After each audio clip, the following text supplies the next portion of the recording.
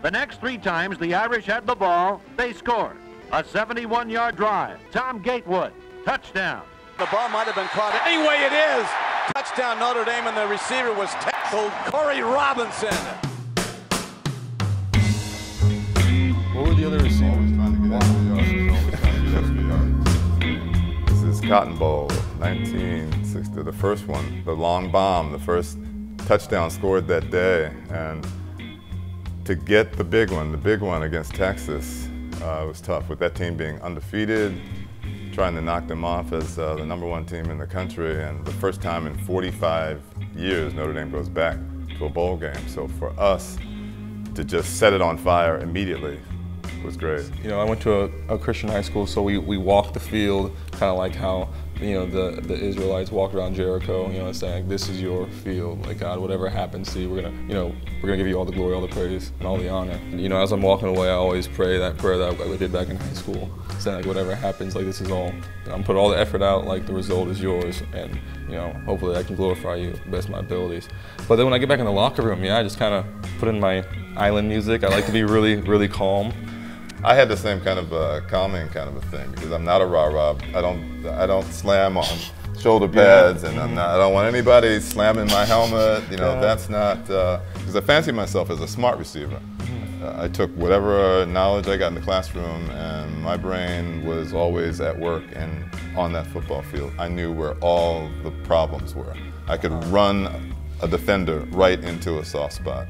And you can see this area here where all that sand that's covering muddy areas, I got them in that whole zone. See him slip? Wow, yeah. He slipped right in that spot. I gave him one little step and he went right in that hole, and I was gone. So it didn't have to do totally with speed, it had to do with being smart. And it electrified the crowd. It electrified the crowd. Oh, these are my highlights?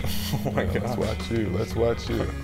You're stretching the defense there. Yeah, last year I ran a lot of those fade routes to the boundary where, you know, they line me up inside in the slot, and then give me a ton of field to work with. I'm not as good as running after the catch as you are. A lot of my catches, you see me just falling down, catching, because I'm always jumping and then.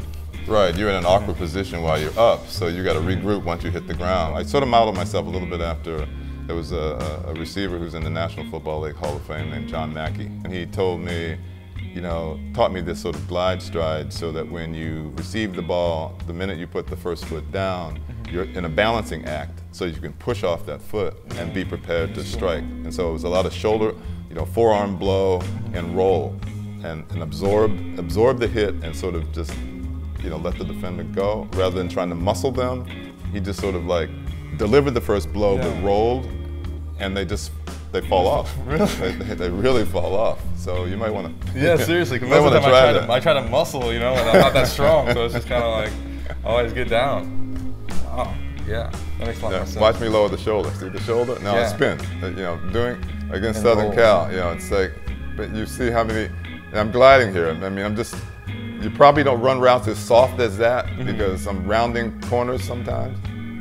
I was always given the impression when I was recruited and I signed up with Notre Dame was that the total man is the man who wears the jersey and the man who wears the polo going to class, that it was the same guy.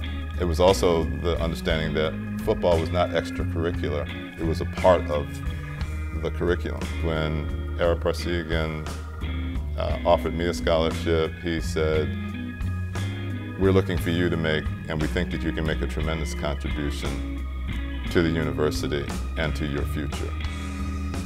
So I interpreted my future as, I've got a small window of football, and I've got a much larger lifespan after football is over. So my future is going to be built on my education. Some of that education took place on the football field, and some of it takes place in the classroom. So keep the balance. You're obviously a very intelligent man. I know you're cerebral. I can tell just in how you are analyzing film and what's going on, and you sound spiritual as well. Be satisfied in both places, because you're good at what you do in both places. You can't settle for anything less than excellent, and you shouldn't. So as long as you can be there, I think you'll be happy. Thank you so much. Thank you. I really appreciate it. Thank you, man.